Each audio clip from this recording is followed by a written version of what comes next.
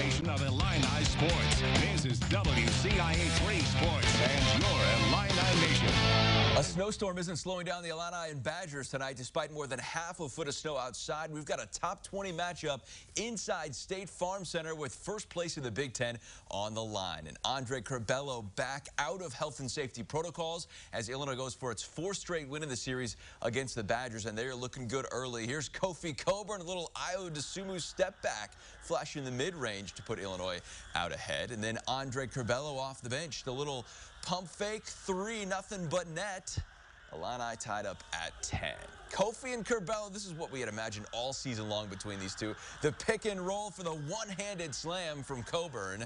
Big night for him, more on that coming up, but the Badgers go on a big run, rebounding a big advantage for Whiskey in the first half. Johnny Davis with the putback bucket. He finishes with 22 points, 15 rebounds for the future NBA draft pick. And then it's Tyler Wall and the nice bounce pass feed for the two-handed slam. He had 14 for the Badgers, but Illinois able to tie it back up on Jacob Grandison's and one bucket. He breaks out of a slump. He goes for 14 points tonight. And then more from Cockburn right before the first half ends. Another dunk. Orange and blue up 42-38 at the break. We go to the second, and a blazing start. Alfonso Plummer launches from 3 and nails it. Illinois had its biggest lead to that point, and it's all the way up to 12. DeMonte Williams grabbing boards all night long. Finally gets on the drive. He's called for the foul. It still goes. Then Trent Frazier from the corner. A tough first half offensively for him. Gets the outlet in the corner, drains the 3 with a hand in his face, and then more from Cockburn. My, oh my. He puts on a National Player of the Year performance tonight. Another look at the one-handed slam. 40th career double-double, going for 37 and 12, and it all adds up to an 80-67 win for Illinois. First place, sole possession of first in the Big Ten for the Illini. Now 9-2 in league play, 16-5 overall. Let's go right back out to State Farm Center. Andy Olson live for us.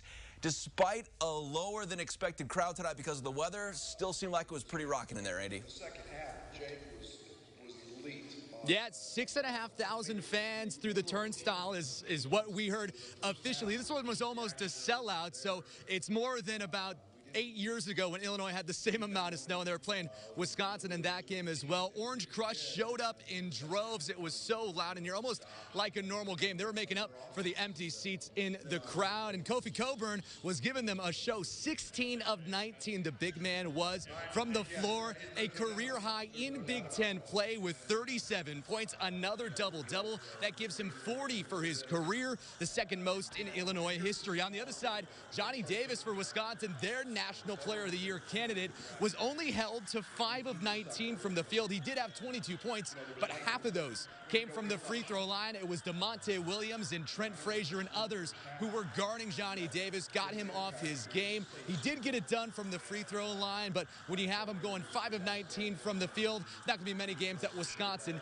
win like that. 9-2 now the mark for Illinois as they get out to the perfect start in the second half of the Big Ten season. Now, 2 big games in Indiana coming up over the next week before they come back here on Super Bowl Sunday. Indiana on Saturday is the next one at 11 a.m. Should be a fun one, Brett, but it was a fun one here tonight, and we're excited to see where the season goes from here. It's been a fun ride so far, and Illinois showing once again they could be a top 15, top 10 team when this thing's all said and done. So, Brett, we'll send it back to you. All right, Andy, thank you so much. We will have more from the Illini coming up on our digital channels.